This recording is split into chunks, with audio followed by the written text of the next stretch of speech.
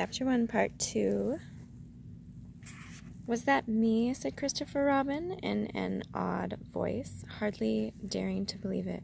"That was you," Christopher Robin said. Nothing, but his eyes got larger and larger, and his face got pinker and pinker.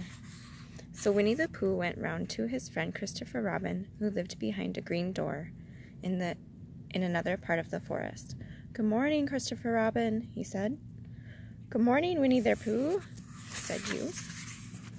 "I wonder if you got such a thing as a balloon about you." "A balloon?" "Yes, I just said to myself coming along, I wonder if Christopher Robin has such a thing as a balloon about him. I just said it to myself, thinking of balloons and wondering." "Well, what do you want a balloon for?" you said. Winnie the Pooh looked around to see that nobody was listening. He put his paw to his mouth and he said in a deep whisper, "Honey." "But you don't get honey with balloons." "I do," said Pooh. "Well, it just happened that you had been to a party the day before at the house of your friend Piglet, and you had balloons at the party. You had a big green balloon, and one of Rabbit's relations had a big blue one and had left it behind, being really too young to go to the party at all, and so you had brought the green one and the blue one home with you. Which one would you like?" you asked Pooh.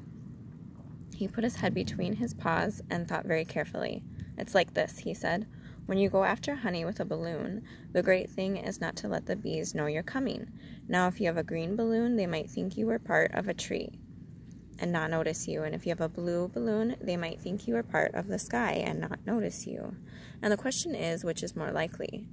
Wouldn't they notice you underneath the balloon?" you asked. "They might or they might not," said Winnie the Pooh. "You never can tell with bees." He thought for a moment and said, "I shall try to look like a small black cloud, and that will deceive them." "Then you had better have the blue balloon," you said. And so it was decided.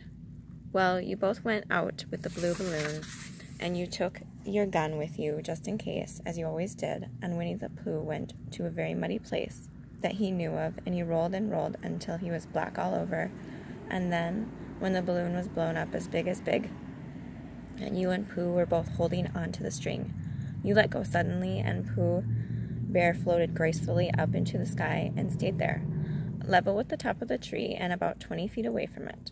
"Hooray!" you shouted. "Isn't that fine?" shouted Winnie the Pooh down to you. "What do I look like?" "You look like a bear holding onto a balloon," you said. "Not," said Pooh anxiously, "not like a small black cloud in a blue sky?"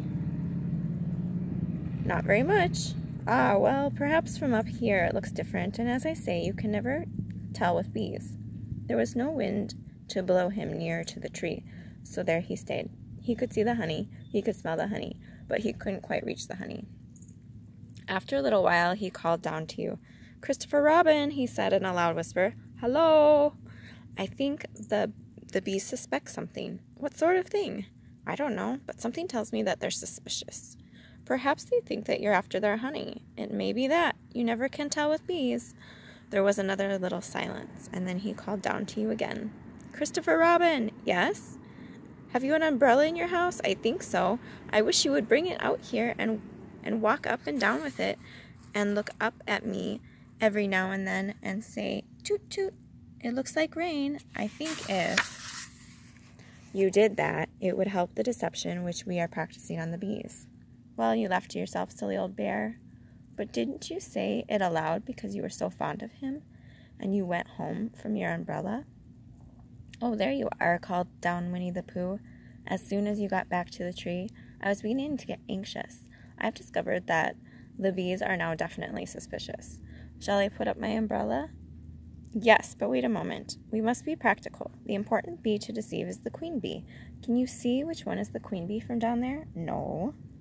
"A pity. Well, now, if you walk up and down with your umbrella saying, 'Toot, toot, it looks like rain,' I shall do what I can by singing a little cloud song, such as a cloud might sing. Go." So while you walked up and down and wondered if it would rain, Winnie the Pooh sang this song. "How sweet to be a cloud floating in the blue. Every little cloud always sings aloud. How sweet to be a cloud floating in the blue. It makes him very proud to be a little cloud." The bees were still buzzing as suspiciously as ever, Some of them indeed left their nest and flew all round the cloud as it began the second verse of the song, and one bee sat down on the nose of the cloud for a moment and then got up again. Christopher, ow, Robin, called out the cloud. Yes, I have just been thinking, and I have come to a very important decision. These are the wrong sort of bees, are they? Quite the wrong sort, so I should think they would make the worst sort of honey, wouldn't you? Would they? Yes, so I think I shall come down. How? Asked Pooh. Winnie the Pooh hadn't thought about this. If he let go of the string, he would fall bump, and he didn't like that idea. So he thought for a long time, and then he said, Christopher Robin, you must shoot the balloon with your gun. Have you got your gun? Of course I have, you said. But if I do that, it will spoil the balloon. But if you don't, said Pooh, I shall have to let go, and that would spoil me. When you put it like this, you saw how it was, and you aimed very carefully at the balloon and fired. Ow, said Pooh. Did I miss? You didn't exactly miss, but you missed the balloon. I'm so sorry, you said. And you fired again, and this time you hit the balloon, and the air came slowly out, and Winnie the Pooh floated down to the ground. But his arms were so stiff from holding on to the string of the balloon all that time that they stayed up straight in the air for more than a week, and whenever a fly came and settled on his nose, he had to blow it off, and I think, but I'm not sure, that is why he always was called Pooh. Is that the end of the story? Asked Christopher Robin. That's the end of that one. There are others about Pooh and me, and Piglet and Rabbit and all of you. Don't you remember? I do remember, and then when I try to remember, I forget. That day when Pooh and Piglet tried to catch the heffalump, they didn't catch it, did they? No. Pooh couldn't because he hasn't any brain. Did I catch it? Well, that comes to the story. Christopher Robin nodded. I remember, he said, only Pooh doesn't very well, so that's why he likes having it told to him again, because then it's a real story and not just a remembering. That's just how I feel, I said. Christopher Robin gave a deep sigh, picked his bear up by the leg, and walked off to the door, trailing Pooh behind. At the door he turned and said, Coming to see me have my bath? I might, he said. I didn't hurt him when I shot him, did I? Not a bit. He nodded and went out, and in a moment I heard Winnie the Pooh bump, bump, bump, going up the stairs behind him. And that's the end of chapter 1 of Winnie the Pooh by A.A. Milne.